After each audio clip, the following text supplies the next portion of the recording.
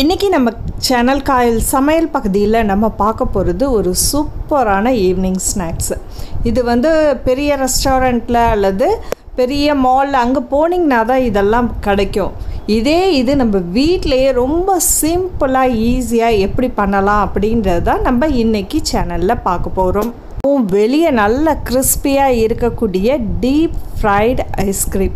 இதுக்கு ரொம்ப சிம்பிளான இன்க்ரீடியன்ஸை வச்சு இன்றைக்கி நம்ம எப்படி செய்யலாம் அப்படின்றத பார்க்க போகிறோம். இதுக்கு தேவையான ப்ரெட், ஒயிட் ப்ரெட் நல்ல பெருசாக இருந்தால் ரொம்ப நல்லாயிருக்கும். ஸோ ப்ரெட் க்ரம்ஸ், ஐஸ்கிரீம், முட்டை வைக்கிறதுக்கு நமக்கு ஃபாயில் பேப்பர் தேவைப்படும். எந்த விதமான ஐஸ்கிரீம் நீங்கள் ரெடிமேடாகவே உங்களுக்கு கிடைக்கும். எந்த ஃப்ளேவர் வேணாலும் நீங்கள் எடுத்துக்கலாம். ஸோ இதுதான் இதுக்கு தேவையான பொருட்கள். ரொம்ப சிம்பிள் இன்க்ரீடியன்ட்ஸு. ப்ரெட் நல்ல பெரிய ஸ்லைஸாக உள்ளதை திக்கான ஒயிட் ப்ரெட் எடுத்துங்க. அது ரொம்ப நல்லாயிருக்கும். ஸோ செய்கிறதுக்கு ரொம்ப ஈஸியாக இருக்கும். ஓரத்தில் உள்ளதை கட் பண்ணி எடுத்துங்க. இன்னொரு பவுலில் முட்டையை நல்லா பீட் பண்ணி எடுத்து வச்சிங்க. இன்னொரு பவுலில் ப்ரெட் க்ரம்ஸை எடுத்து வச்சுருக்கோம். அவ்வளோதான். ரொம்ப சிம்பிளாக செய்யலாம், ஈஸியாக குழந்தைங்க கூட செஞ்சிடலாம் இதை. ஸோ ஈவினிங் டைமில் பண்ணுறதுக்கு ரொம்ப ஈஸியாக இருக்கும். இதை நல்லா கொஞ்சம் ரோலிங் பின்னில் வச்சு கொஞ்சம் அழுத்தமாக மெல்லிஸாக தேய்ங்க. ரொம்ப அழுத்தி தேய்ச்சிங்கன்னா அது நமக்கு பிஞ்சிடும். ப்ரெட்டு சாஃப்டானது. ரொம்ப அழுத்தம் கொடுக்காமல் கொஞ்சம் லைட்டாக அழுத்தும் போது கொஞ்சம் நல்லா பெருசாகும். ஸ்லைஸ் நல்ல மெல்லிஸாக இருக்கிற மாதிரி தேய்ச்சிங்க. ஸோ இதில் ஒரு ஸ்கூப் அளவுக்கு ஐஸ்கிரீம் எடுத்துருக்கேன். கொஞ்சம் அதை நடுவில் வச்சுருக்கோம். இதில் தண்ணியை லைட்டாக டிப் பண்ணுங்கள். இல்லைன்னா அது ப்ரெட்டு ஊறிடும். இப்போ பார்த்திங்கன்னா நமக்கு ரவுண்டை உருண்டை பிடிக்கிற அளவுக்கு நம்ம இந்த ப்ரெட்டை வச்சு நல்லா உருண்டை பிடிச்சிடலாம். மாதிரி எத்தனை வேணுனாலும் பண்ணிக்கலாம். இப்போ ஒரே ப்ரெட்டில் கூட நீங்கள் வச்சுட்டு கொஞ்சமாக உள்ள ஐஸ்கிரீம் வச்சுட்டு கொஞ்சமாக தண்ணியை டிப் பண்ணி, லைட்டாக தான் தண்ணியை டிப் பண்ணி இந்த மாதிரி 2 கைகளை வச்சு உருண்டை பிடிச்சிங்கன்னா நல்ல ஒரு ஷேப் கிடைக்கும்.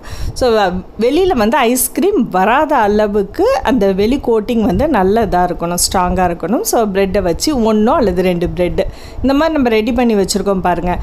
அதை முட்டை கலவையில் கொஞ்சம் டிப் பண்ணிவிட்டு ப்ரெட் க்ரம்ஸில் நீங்கள் இந்த மாதிரி பெரட்டி எடுத்துருங்க.